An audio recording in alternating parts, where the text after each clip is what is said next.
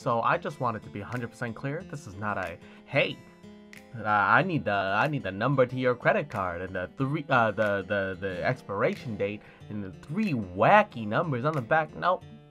Just take your credit card, take a little ruler, measure it, measure the length, the long way, of course. I just want you to know that is proof that it only takes 3 1/4 inches to please a man or woman, whatever.